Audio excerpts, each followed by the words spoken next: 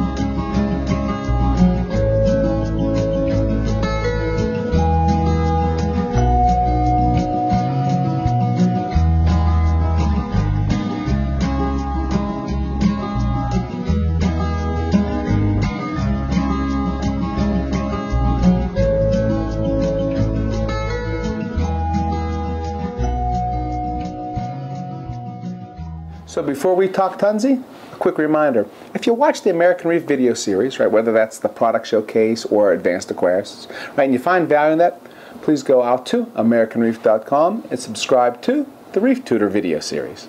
Basically, it is a $2 a month subscription service where for that $2 a month you get access to well over 150-ish episodes of, again, how to keep a reef tank. Most of those episodes, we were fortunate enough to actually go behind the scenes of a local fish store for about 2 years, right?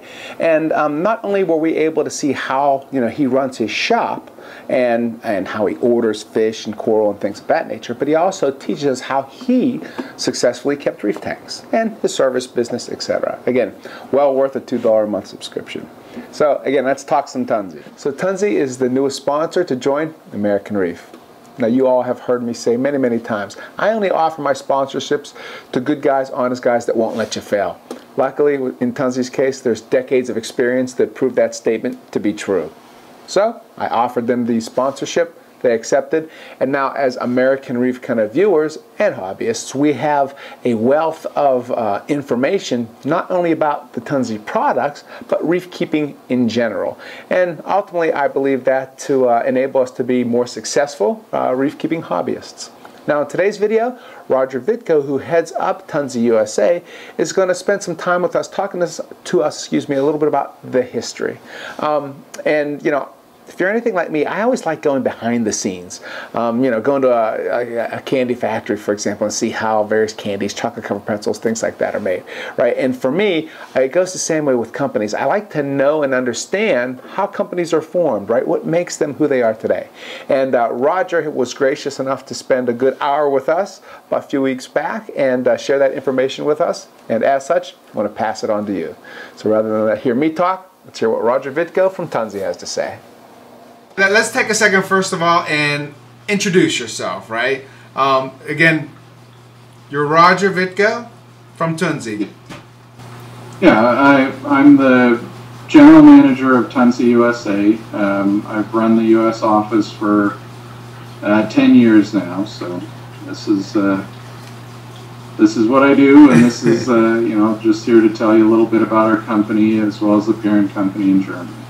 So let's start at the beginning then. Tell me about the history. What is Tunze? Well, Tunze was founded by Norbert Tunze in 1960, and essentially he was a radio and TV repairman. He had a shop. He was kind of the town Mr. Fix-It. Yep. And worked on any sort of electronics. And how he got into the aquarium thing was he always kept an aquarium, but back then aquariums were, underground filters and air pumps. And Eheim at the time was a company that made toys. They made model railroad sets, and a guy brought in a pump for the model railroad that ran a waterfall. He fixed it, and to test it, he tested it on his aquarium, and he noticed that the fish perked up and, you know, seemed to really like all this flow, but pumps back then, the water came in at the bottom and blew out the top. That wasn't very useful for an aquarium. Right. So he worked on it. He actually wrote to Eheim and said, you know, hey, would you have an interest in making this? And they said, no, we make toys. We're really not interested. Right. And so he ran with it, developed the patents to project the flow forward, and basically invented the power head. And that came out in 1960. The first model was the Turbella 400. And a lot of people are, you know, where's this name Turbella come from? Exactly.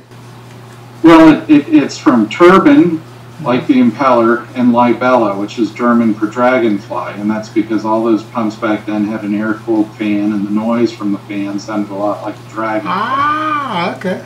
And so that's where the name came from, is combining those two words. And so, you know, he just got into it, and I mean, it started out like any very small company. He was making them in his garage, and, you know, it was a fairly small market, but it grew, and, you know, licensed the patents out to others, and all that came together, and he got more and more into it. And then, also in the early 60s, home hobbyists invented the protein skimmer. Basically found that there was this brown foam collected by the uplift of his undergravel filter, and he came up with a way to collect it. And a university analyzed it and said, well, you're skimming off the protein, it's the same as sea foam. And then actually with Sanders and Tunze started working on commercial skimmers at the same time. Sanders, you know, they're fairly famous as well for their airlift skimmers and the big monster skimmers. I think Helgoland's what they call their big one. But Tunze invented the first Venturi-driven model, and so that was 1963. And the company just progressed from there. Just you know, it was the early days of the saltwater hobby. It was even hard to get commercial salt back then, so right. You were kind of on your own in untreaded water, and that's where it all came about. I believe it was 94. Axel Tunze, Norbert's son, took over running the company. I believe it was in the 70s they moved to the current location, which was apparently an old. They made flax fabric, or it was like a linen fabric shop. Okay. You know, it was like a mill. Sure. And they'd gone out of business, and so they bought out the factory, and they've since added on and converted it several times. But it's actually now two buildings. There's a separate machine shop just a little ways down the street. But yeah, it's run by the same family, So and still a small family-owned company. My goal is really to help the smaller business, the family-owned businesses, right, succeed, get the word out, that kind of thing. That, and I think, again, smaller family-owned businesses have a heart and a soul, whereas, you know, in big business, it kind of gets lost a little bit, right? Yeah, and I think, you know, there's a lot of advantages to being a small company. You know, you see bigger companies, even though our industry isn't one that's really prone to big, giant companies, they're, you know, you have a few, but there just aren't many. Right, right. And, you know, but you end up where you're having focus groups, shareholder meetings, you know, and a lot of good ideas just fall by the wayside because there's too many ifs, and there's no guarantee that this is going to pay off. And with us, I think it's nice because it's a small company. A customer can, you know, tell us, hey, this broke, or, you know, and we can see, hey, there's too many things going wrong with this, and, you know, we can make a design change, and generally within 6 months we've got, you know, a remedy to that problem, and we wouldn't have that flexibility if we were a bigger company. Right. Okay, so you had mentioned the location, right, and the fact it's still family-owned business. How many locations are there in general? Well, the factory and the main headquarters is in Pennsburg, Germany. I mean, that's really the lion's share of it. That's 50 employees roughly, and the manufacturing's done there, everything from the molding. We actually wind our own motor coils. I mean, almost everything's done in-house. Oh, okay. Okay, hold on. Let me pause you there for a second. Okay, so that means like the cast molding and everything that is in that product is all done in-house.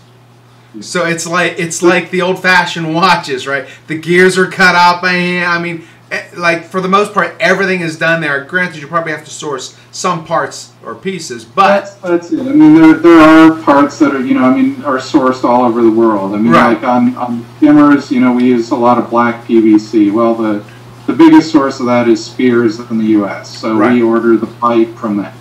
We order the fittings from them. Right. Magnets and power supplies now, you really can't get them anywhere outside of China. I mean, if you need a switching power supply or a magnet, that's where it comes. Right, right. And so those parts, they ship them over to us. But the pump, the injection molding, the potting of the motor coils, the motor coil winding, that's all done, in the factory. So. That's wild to think that every unit comes out of that factory, right? And is that all products? Because I know you have a broad, depth and breadth of products. There's, there are a few exceptions. I mean, but the vast majority, like all the stream pumps, nano stream pumps, the osmollators, all of those are made in-house. There are a few pumps where parts are made by other companies in Italy or other companies in Germany, but the vast majority are made in-house. That is cool. Okay, so I interrupted you. You were talking about Germany headquarters. Yeah. Well, besides that, there's a we have distributors, and I believe we're up to 62 countries now. Okay. But in terms of the major ones, where the factory actually has partial ownership or say in the distribution, and those are also the facilities that tend to also serve as part of research and development. Those are going to be Tunze, Italy, Tunze, France.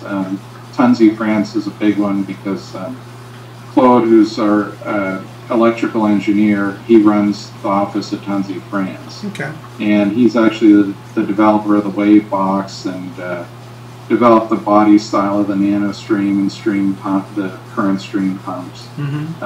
So he's a really bright guy and one of our key people.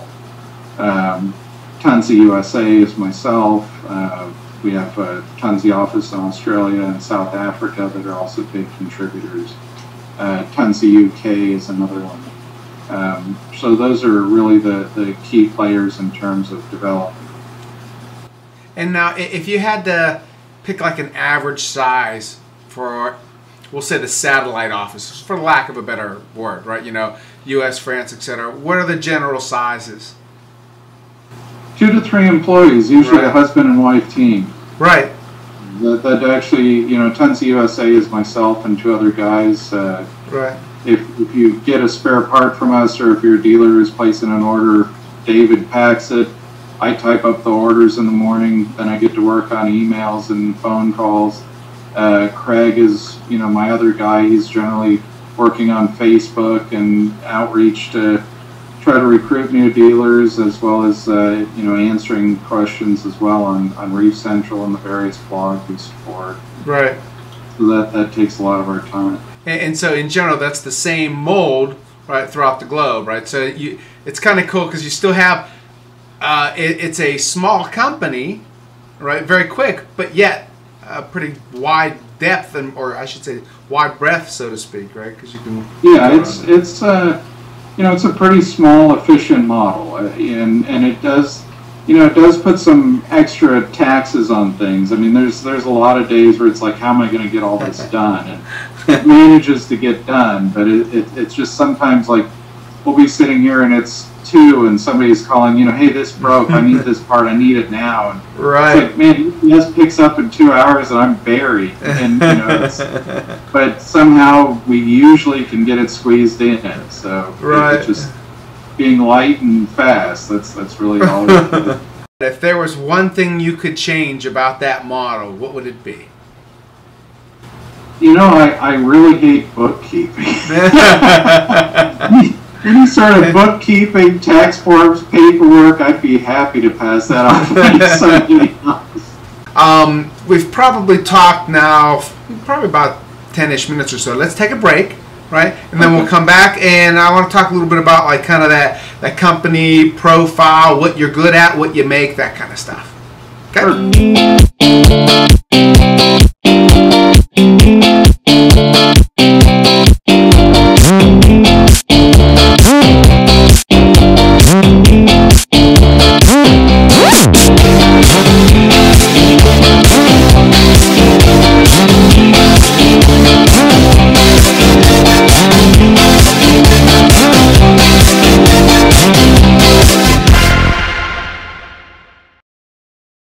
We were talking a little bit about the family side of it and what Tunze does. And in general, can you put an umbrella as far as, you know, Tunze, as far as what do you guys do? And again, because most of my viewers are new viewers, new hobbyists, etc. They probably really don't know the depth and breadth of what you guys do. Sure. Well, you know, we're probably mostly famous for power heads, protein skimmers, and then the osmolator, which is our auto top-off system. Right. The auto top-off was something we came up with in, I believe it was '88. Mm-hmm. And I know that when it was introduced, you know, it was kind of the subject of ridicule. It was everybody at Interzoo when we first announced it was like, geez, how lazy can people be? You know, just top off your tank. But that was never the point. You know, the name osmolator is a contraction of osmotic regulator, and the point was that if we could invent a unit that would keep this osmotic gradient so, you know, this osmotic pressure so tight that it would then be possible to breed shrimp and these sensitive crustaceans, that if there's any fluctuation at a point where they're molting, it's game over. I mean, you've lost your whole batch. Mm-hmm. And, you know, it would be important to breeding fish and a lot of other things, and it just really affects the stability of the tank to keep that constant. But, you know, in terms of going back to how we work as a family company to develop products, right? Typically, you know, nowadays Axel and Claude or myself will flesh out the ideas, mm-hmm. and then once we've got a general concept, then usually it goes to Brigitte Tunze, who's Axel's wife, and she runs an aquarium shop and has all the research tanks where we test everything. Sure. And she'll give it, you know, a few months trial run and say, well, this doesn't work, this works well, you know, change this, do that. And that's how the products get tweaked down to where they work. And then they're run for a little longer term there as we kind of finalize them. And it's interesting now because Axel's oldest son, Felix, is also part of the company and mm-hmm. working on product development while he's in engineering school. So that's been real interesting. He has a lot of good ideas, and you know, one problem for most of us is we're kind of beginning of the computer age, and you know, we see computers as interesting, but we're not fully comfortable with them. I mean, myself, I'm more of a mechanical gearhead person than a computer person. Right. And you know, having somebody that their whole life has been around smartphones and computers, they certainly can take things in another direction. So. What other kind of products that you have that maybe have been developed, but we don't quite hear enough about, or maybe they just haven't taken, you know, that traction yet? Well, I mean, we're kind of a full range company. We do everything from RO units, which we actually produce here. Most of them are sold in Europe, but since most of the components come from the U.S. or Asia, they're generally available from distributors in California, and even if they're made in Europe, they're going to have to come from there anyway. So sure, it just makes the most sense that we assemble them here and ship them over there. Mm-hmm. Then the other products are CO2 regulators, calcium reactors, filters, filter media, epoxy stick. I mean, you name it, we probably have. So it's a pretty full range. You know, when you mention your products and the quality of your products, that sort of thing, is there kind of a mantra that like Tunze in general follows? right? Is there kind of a corporate like vision, so to speak, that kind of encapsulates that? Yeah, I mean, we basically, what we pride ourselves on is being innovators and being kind of the first with a new idea. From the earliest days to the wave box, the propeller pump. Those were all things that we really pioneered, and that's a big thing to us, is to try to have the new idea first. And a lot of ideas just don't pan out. I mean, it's like you talk about Thomas Edison and how many light bulbs he went through before he got one that worked, and it's that way for us. I mean, we may have an idea that sounds really intriguing, but then you get into it and it's just totally off the wall. It's like there's no way this is going to work, and you just are there. Hey, this was a waste of time. Right, right. But, right. Good in theory, right? But there's and besides that, we also really try to focus on energy efficiency and producing a product that is low cost to operate and gives you your money's worth. That it's going to last a long time, and we provide a good warranty and a good service to back it up. I mean, for 2 years, everything's covered, as long as it's not neglect or abuse, and we really try to stand behind what we make. And now is that 2-year warranty for every product? Yes. So, yeah, I mean, there's a handful of exceptions, like things that are light bulbs and pH electrodes, stuff like that. That more or less those are things with a finite life, and those, I think they're 6 months, and thereafter they're prorated. Sure. It's like brakes on a car, right? As far as kind of like just the U.S. division, right? Again, and the guys we've talked about. How did you guys actually get involved, right, with Tunze? I mean, how did that all kind of take place? It's a real interesting story. I mean, it's one of those. It's the I can remember as a younger man always being kind of you'd hear like your mom and women would tell you about fate and all this sort of thing. You'd be like, yeah, whatever. Right. I'm like, that's a bunch of junk, But that was one experience in my life that really changed my attitude when people started talking about stuff like that. And essentially, I remember, I started an aquarium shop in Austin, Texas, which is where we're located. I'd been out of college for about a year. I was pre-med and ended up getting my degree in psychology and giving up on the pre-med part. And started an aquarium shop. And we carried Tunze, and the distributor at the time had gone out of business, and we were left. We were using all this stuff. We needed parts. So I got on the internet, went to the Tunze webpage, sent him an email. Actually got an answer from Axel Tunze, and that was a real shock. And he said, yeah, we'll sell you parts, and sent me a catalog and a price list, and we started ordering and selling it. We were actually doing pretty good. The price was a lot less than buying from the distributor. And so then, one day it was a Saturday, and it was like 3 o'clock in the afternoon. And I was at the shop, and I thought, I'm going to call these guys and just, see about maybe doing something more. And it didn't even dawn on me that 3 o'clock in the afternoon there is like, it's 10 o'clock at night there, and it's a Saturday. Well, Mr. Tunze was in his office getting ready for a business trip, and he answered the phone. And we started talking, and he said, yeah, I'm going to this backer show in Chicago. I'm going to also buy a ticket to Austin, and I'll come see you. And so he shows up, and we started talking, and kind of grew from there. And at the time, they were selling to anybody that would that placed an order with them. And then problems started coming up. They would the U.S. market was small. There would be occasional mishaps where a U.S. customer would get a German product, wrong plug, wrong pump. They needed somebody to do warranty and to take care of those problems. So then they asked me to do it. And over a few years, I built up trust and a good working relationship with them, and that's how it all started. It was just one of those, that one phone call that you never would have thought, if you were in your right mind, nobody would have answered at that time.